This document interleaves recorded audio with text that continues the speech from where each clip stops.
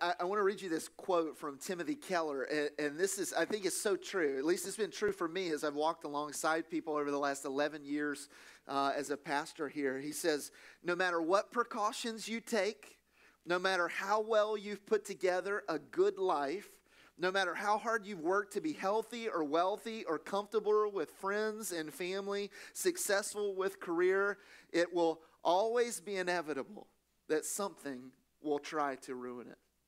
That's so true, isn't it? And it seems like if you look around our culture today, I don't know if there's more suffering in the world or if it's just that suffering is so amplified because it has a 24 hours a day, 7-day-a-week platform, right? It's called Facebook. But listen, like this is where suffering happens, right? Like it's in our culture. If I wanted to watch something and I know what was going on around the world when I was a kid growing up, I had to turn on the evening news. There was one time of day that I could find out what was going on all over the planet. And really, it was maybe a 5-minute segment of news stories about what was going on all around the world, right? Most of it was focused on our national things. Well, now it's a 24/7 hour a day, like all the time we see all the different influences of what's going on around us. You see every natural disaster, not just the ones that are in your neck of the woods. You see every earthquake, you see every famine, you see everything that happens. And I think we're more aware of the state of suffering on our planet than we ever have been before. And for some people, that's led to a place of fear. For other people, it's led them to say, where's God in the midst of all this? Like, what's going on with God in the middle of all this suffering? Where's he at? What's happening here? And sometimes we could echo the words of Ecclesiastes where it says, you know, it seems like sometimes the righteous get what the wicked should get, and then the wicked get what the righteous should get. And there's times where we just can't circle that window and say, okay, I can't put my mind around what all of this suffering is about and why do we have to go through it. Listen, I think if we're honest, there's a couple of myths in Christianity today. Some people have tried to run away from suffering, and so you'll hear things from some TV preachers about, well, you know, it's never God's plan for you to suffer. It's only God's plan for health, wealth, and happiness, right? And it's like, well, that didn't work out so well for Jesus. And as far as I know, he was pretty tight with the Father because he and the Father were one, right? That didn't work out so well with the early apostles because all of them died for their faith. And so Jesus, in fact, himself said, listen, if you're in this life and you love me, they're going to hate you. You're going to be persecuted because they persecuted me. In this life, you're going to have trouble, but take heart because I've overcome this life and I've overcome this world. Right? And so there's that. Or there's this other branch of Christianity that says, well, because Jesus suffered, you don't ever have to. Like if you just pray enough, if you just believe enough, if you just have enough faith, then you can tap into what Jesus has suffered on your behalf, and then automatically you just like your get out of suffering free pass. And I want to tell you, that's not at all what the Bible teaches us. But I think this is one of the toughest questions that we ask. And this is one of the toughest questions, especially for people who don't know God. And I think it's impossible, let me just say that, I think it's impossible to answer this question for people in a satisfactory way that will answer all their questions if they don't believe in the Lord Jesus. And if they don't believe that something is going to happen after they die. If this world is all there is, then I think it's a really hard question to say, well, what's up with all this suffering? But if there's something after this, then I think that we can start to answer it. Psalm chapter 73 says, but when I thought of how I could understand this, it seemed to me a wearisome task until I came into the sanctuary of God and I discerned the end of all things. Nevertheless, I'm continually with you. You hold my right hand. You guide me with your counsel, and afterward you will receive me into glory. Listen, when heaven is at the end of the suffering here, then we can start to make some sense of, well, where's God in the midst of all this stuff? So listen, some people make this assumption that suffering is the worst thing that could happen to you. Do you know people like this? It's like, I have a hangnail. Is Jesus mad at me? It's like, no, he's not mad at you. Like, listen, some of us, we need a little time of suffering so that we actually grow.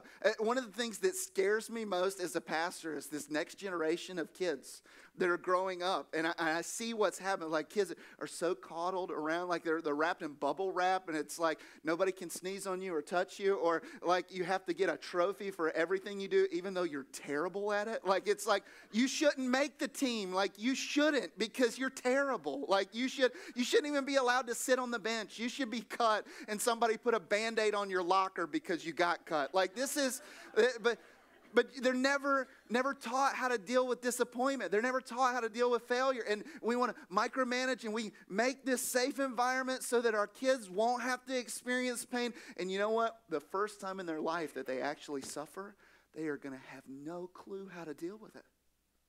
Suffering is such a powerful teacher. I love this quote. It says, Christian suffering is meaningful. There's a purpose to it. And if we face it the right way, it can drive us like a nail deep into the love of God and have more stability and more spiritual power than we can ever imagine. That's the goal of suffering, to drive us down deeper into Jesus.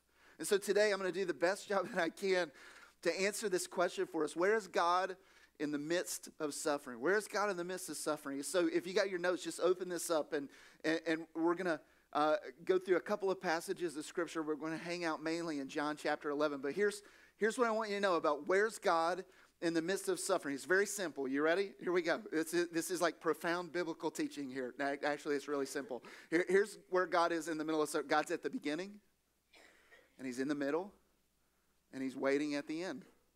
Where's God in the midst of suffering? God, where are you when all of this tragedy came down on my head? Well, he was at the beginning, and he's going to be with you in the middle, and he's going to be waiting at the end of it.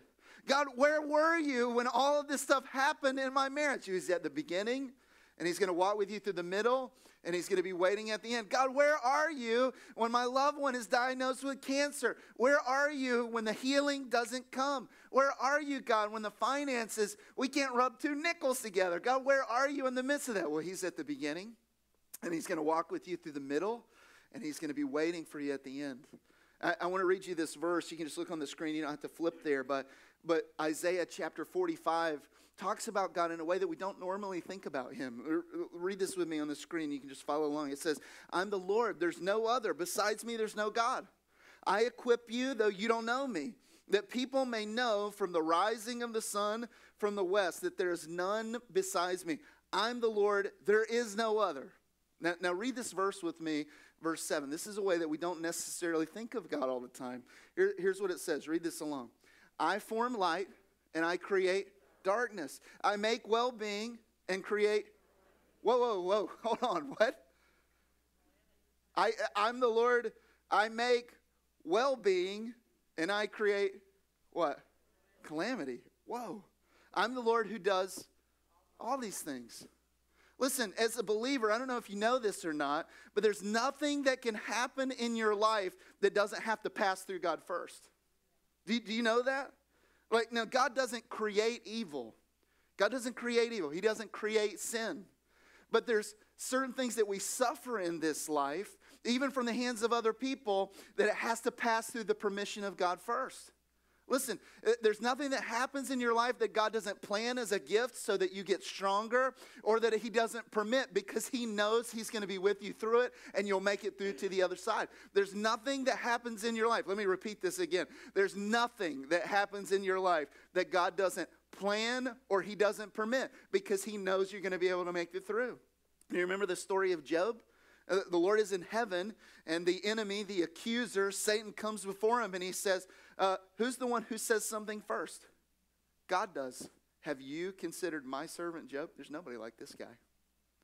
Well, yeah, but that's because you put all this blessing on him. Listen, you take that away, he's still going to worship me. His life is not bound up in his stuff. His life is not bound up in his relationship. His life is bound up in me. He's still going to praise me. Well, let me take it all away. Okay? Because I know he's going to make it through. I'm going to sustain him through it, and he's going to make it through to the end. Listen, there's nothing that can happen in your life that the Lord doesn't plan as a gift. Sometimes as a parent, you have to let your kids walk through struggles. You have to say, oh, you know what? You forgot your homework. I guess you're getting a 0 because I'm not driving up to the school to bring it to you. Like, oh, you forgot your coat. I guess you're going to be cold out there on the playground because you know what? You need to learn this lesson of being responsible with your stuff, right? There's times where the Lord has to let us walk through seasons of challenge and suffering so that he teaches us and we grow out of that. And it's to make us more like Jesus. And there's times where he allows things and he permits things to come into our lives from the enemy so that we say, hey, you know what, God, this stuff is not important. You're what's important. This stuff is not life. Your life. This doesn't really matter. I'm just going to praise you through all of it. And at the other side, we come out more like Jesus. God's at the beginning. Nothing comes into your life that he doesn't plan or allow because he knows he's going to be with you in the middle and he's going to be waiting at the end. Listen, we're going to camp out here on John chapter 11. Flip there with me right now. God is at the beginning, he's in the middle, and he's waiting at the end. Look at this story. This is one of my favorite stories in all of the Bible. One of my favorite stories in all the Bible. I think it's one of the most powerful stories there is. It's from John chapter 11. It's the story of Lazarus. Look at this. Here's what it says. Now a certain man was ill, Lazarus of Bethany, the village of Mary and her sister Martha. It was Mary who anointed the Lord Jesus with ointment and wiped his feet with her hair. You remember that story? What an awesome story that is. Whose brother Lazarus was ill. So the sisters sent to him saying, read this with me. What does it say? Lord, he whom you love is ill. But when Jesus heard it, he said, the illness doesn't lead to death. It's for the glory of God, so that the Son of God may be glorified through it. Here's this guy. Jesus loves him. Lazarus was one of his best friends, and their whole family, Mary and Martha, every time they go through town, they always stay there at this house in Bethany. It was just a few miles outside Jerusalem. And so Lazarus is on his deathbed. And what do? We run to Jesus. What do you do in the midst of suffering? You run to Jesus, right? And so they send for Jesus, and they don't even ask anything. Do you notice this? They don't ask a single thing. They just want to inform him, hey, Jesus, the one that you love is on his deathbed. Like they assume that because Jesus loves him, automatically Jesus is going to come. Like they don't ask, can you come? Can you speak a word of healing right where you are? They just assume that Jesus' love is going to propel him to do something. And so Jesus gets this message that the one that he loves is ill on his deathbed. And he says, listen, this is going to be for the glory of God. Did you know suffering can turn out for the glory of God? I've seen it happen so much in my own life.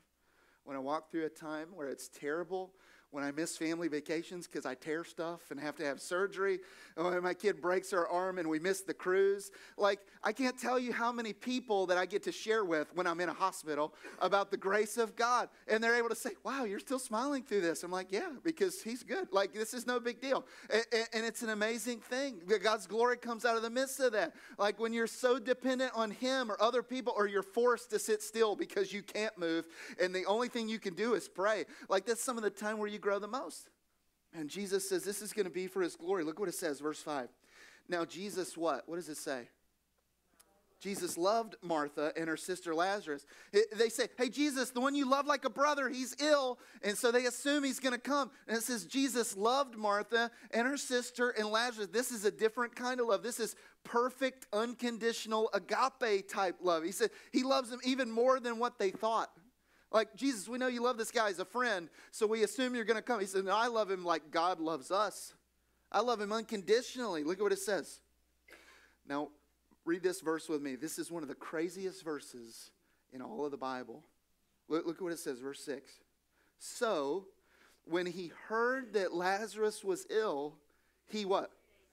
He ran to Lazarus and said, come on, boy, get up out of that sick bed.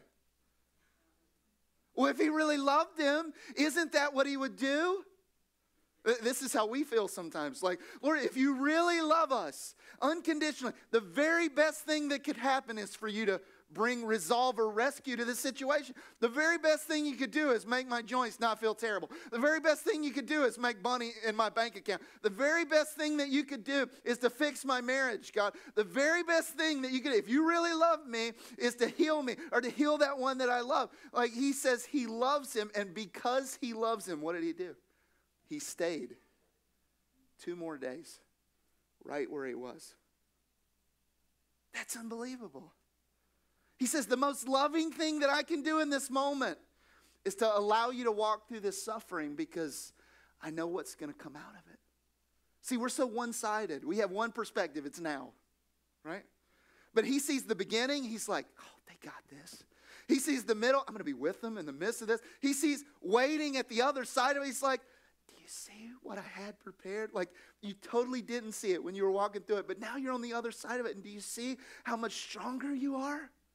And he looks at them and he's like, I love you. And so because I love you, I'm not coming running. Because I love you, my love compels me to wait and let you walk through this season just a little bit longer. And then he says, let's go again to Judea. So all the disciples say, okay, I guess we're going to go and die with this guy. Because there were death threats for Jesus. Fast forward to verse 14. Here's what it says. Jesus told them plainly, Lazarus has died. And for your sake, I'm glad I wasn't there. So that you may what? Believe. But let us go to him. So Thomas, the twin, said to his fellow disciples, let's go so that we can die also, right? You got to love Thomas, right? He's like, wah, wah. It's like every time he talks, you just want like this, wah, wah, wah, like this in the background sound effect for this guy. Okay, well, I guess if he's going to go, we'll die too, even though he's going to run if Jesus gets caught. Look at what it says, verse 17. Now, when Jesus came, he found that Lazarus had already been in the tomb. How many days? 4 days. Jesus was probably 2 days' journey from where they were. He had waited the 2 days. So he gets the message probably the day that Lazarus died. And so then he waits 2 days. And then he travels for 2 days. And he gets there. Now look at what it says. Bethany was near Jerusalem, about 2 miles off. And many of the Jews had come to Martha and Mary to console them concerning their brother. Now, when Martha heard that Jesus was coming, she went and she met him, but Mary remained seated in the house. I love how this shows how people handle suffering so differently, right? Like Martha's the doer. She's just got to be busy all the time. She was the one fixing the meal. She's like, can't you tell my sister to help me out? Like, I can't believe it. She's just sitting at your feet and all this stuff, right? And he's like, Martha, you just stop for a second. You're worried about so many things. She's got to do something. So she hears Jesus is near. I'm not going to sit here and wait. I'm going to him. And so she runs to him, right? Mary is this more emotional, connected one, like this deeply dramatic, worshipful one. So I'm just going to sit here. I'm not going anywhere, right? Like it's so we all handle grief and suffering differently. Look at what Martha says when she comes. Verse 21. Listen, this is what some of you have thought in the midst of your suffering. And it's the most honest reaction that some people have. Here's what he says. Martha said to Jesus, Lord, if you just would have been here, my brother wouldn't have died. Do you know how many of you have said that? God, if you were just here in this moment, my kid wouldn't be walking through this. God, where were you? If you were just here in the middle of this moment, my marriage wouldn't be this hard. Lord, if you were just here in this moment, Lord, this deal would have happened. Where were you, God? You knew we needed this. Lord, if you just would have been here, then this would have been the outcome. Look at what Jesus says. I love, she continues, but even now, I know whatever you ask from God, he can give you. There's still hope in her voice. Look at what Jesus responds. Jesus said to her, your brother's going to rise again. Your brother's going to rise again. And Martha said, well, I know that he's going to rise in the resurrection on the last day. I know there's coming a day when everybody's going to be raised, Jesus, but that's not really what I'm talking about in this moment. And Jesus looks at her and he says, Jesus said to her, no. Read this with me. What does he say? I am the resurrection and the life. And he says, Martha, you're looking at the resurrection as an event. And I'm telling you, I'm the resurrector. Life is held in my hands. I'm the one at the beginning of the suffering. I'm there with you in the middle of the suffering. I'm there at the end of the suffering. Listen, life and death, they're in my hands. It's right here. I'm the one who brings brand new life. I'm the resurrection and the life. Look at what he says. Whoever believes in me, though he dies, he's still going to live.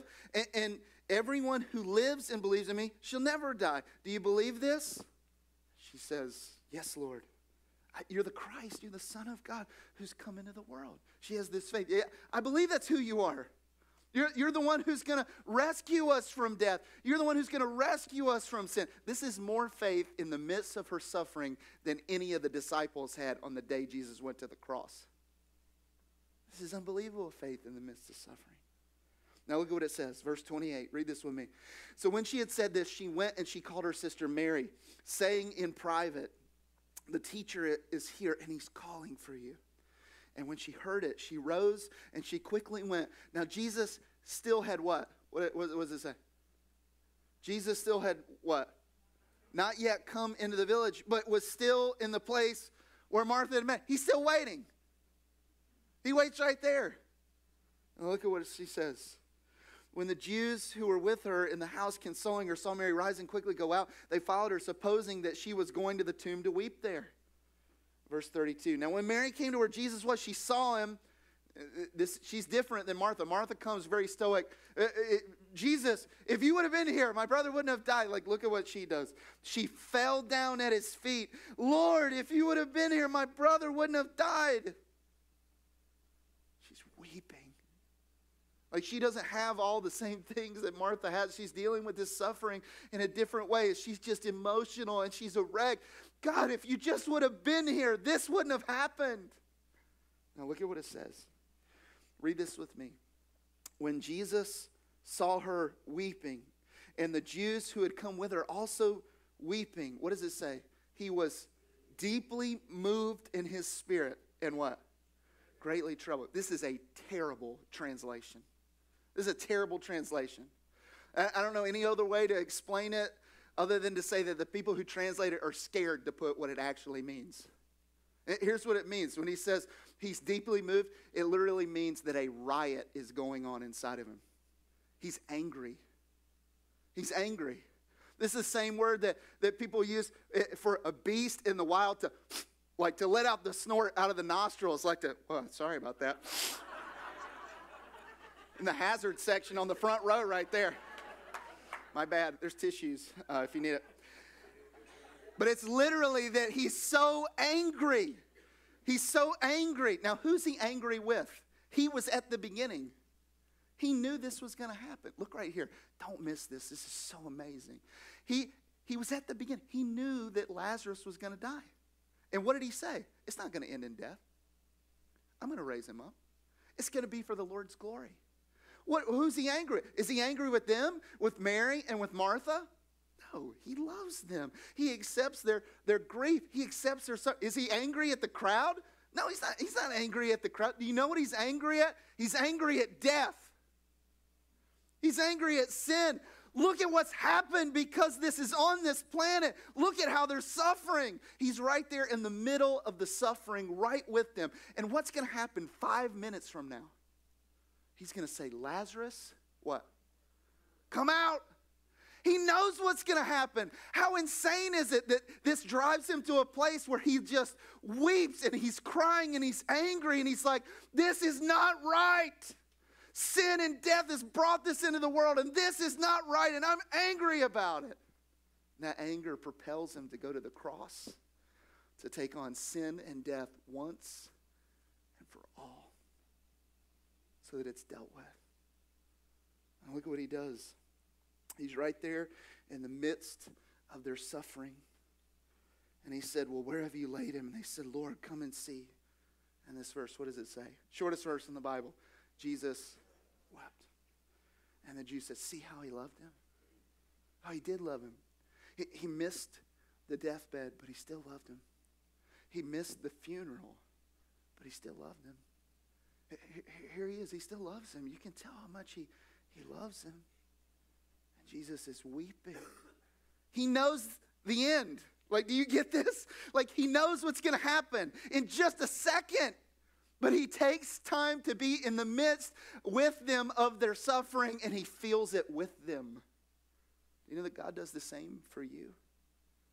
That right there, the man of sorrows, that he's there in your midst, and he's angry at the effects of sin and death and suffering that comes into your life. And it's this moment where he's there with you just like he was with them. Even though he started at the beginning and says, well, yeah, I plan this or I permit it. He's right there in the middle. And even though he knows the outcome of how it's going to be so much better that you've had to walk through this terrible trial because you're going to come out the other side looking like Jesus, in the middle of it, he's still there grieving. He's weeping. Look at what he says. He gets to the end of it. Verse 37.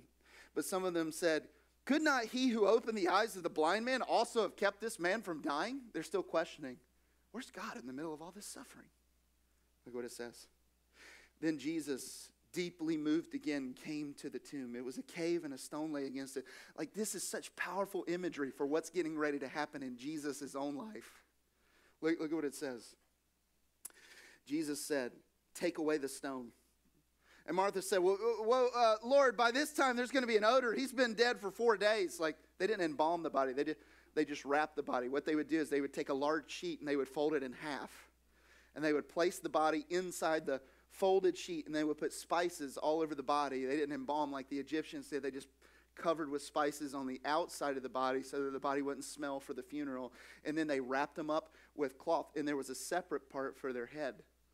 And so she says he's going to smell. Look at what Jesus says. Didn't I tell you that if you believe, you'd see the glory of God? So they took away the stone, and Jesus lifted up his eyes and said, Father, I thank you that you heard me. I know you always hear me, but on this account of the people standing around, that they may believe that you sent me. Do you know that this happens in glory right now? He's at the right hand of the Father, interceding for you and for me about everything that happens. Lord, I know they can walk through this. I'm going to plan this as a loving gift, or I'm even going to permit this evil to happen. I'm not causing it, but I'm going to permit it because I know I'm going to be with them through it, and they're going to come out the other side, and they're going to be better and different and more like you, Jesus. And so, Father, I'm going to let them go through this. And in the middle of it, Lord, help them in the middle of this. They have my Holy Spirit to help them. Send them peace. Send them joy. Send them your love. Send them your encouragement. Send somebody along the way to weep with them and to just cry with them in the midst of their suffering, so they don't feel like they have to put on platitudes that everything's fine when it's not.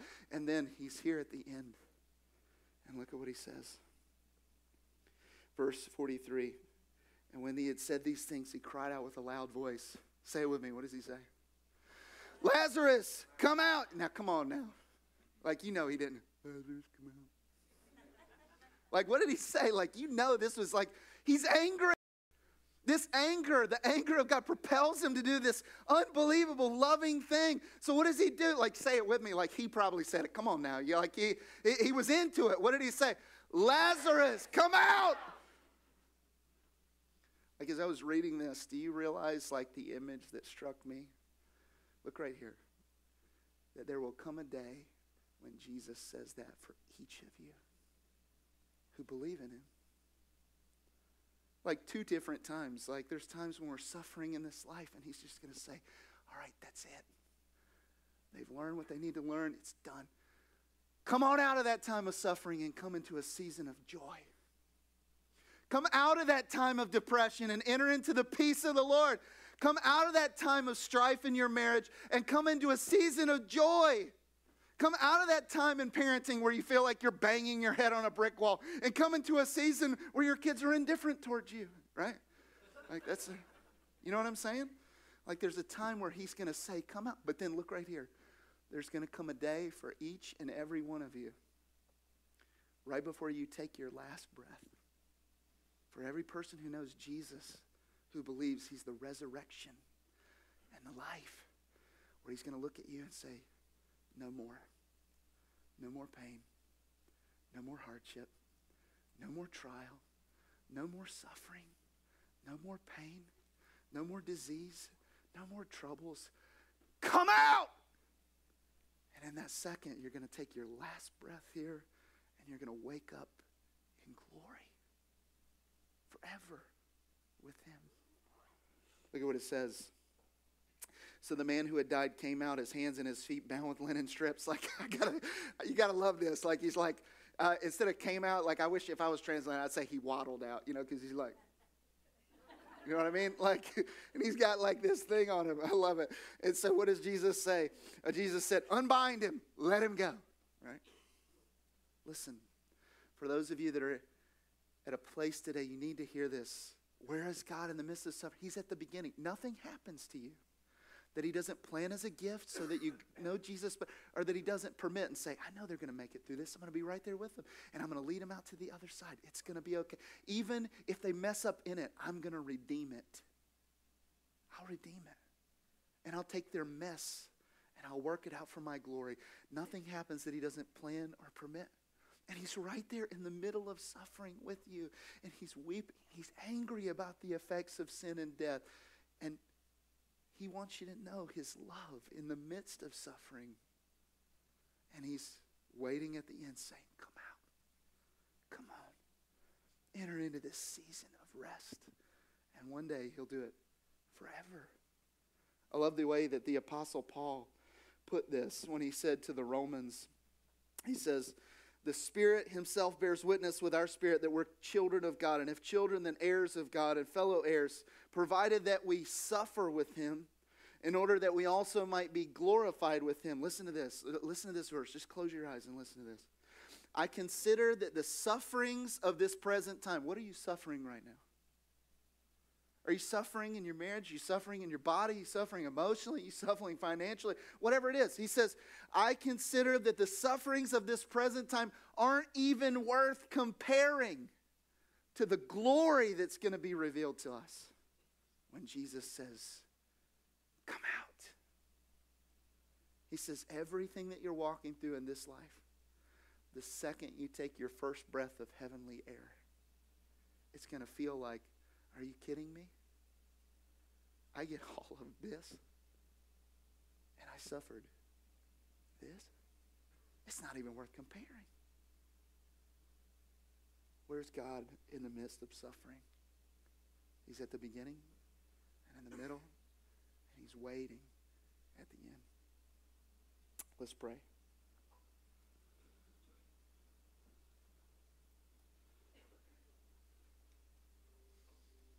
This morning, maybe there's somebody in this house that you find yourself right in the midst of suffering. And for you, the whole reason you're here is just to say, you know what? Nothing's happening in my life that God hasn't planned as a gift or that he's permitted.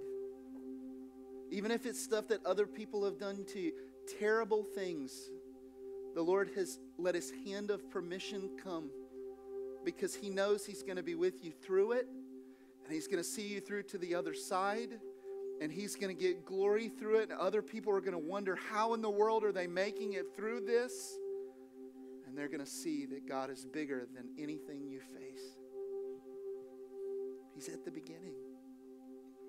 He's also right there in the middle of your suffering. Whether the healing comes or not, he's there in the middle. Whether your spouse decides to restore the relationship or in their free will they reject you and walk away, he's right there in the midst of the suffering. He's angry at sin. He's angry at the death that it causes. But he's with you and he will hold you up. He's right there in the midst of your financial difficulties. There's times where he's going to give the word and there's special gift is going to come. There's going to be other times where it's still a struggle. But he's right there in the middle with you so that you can know he's more than enough. He's right there in the midst of suffering with your body or whatever it is. He's there. He hasn't left you. He was there at the beginning. He's there in the middle. And listen, one day soon, he's going to say, come out.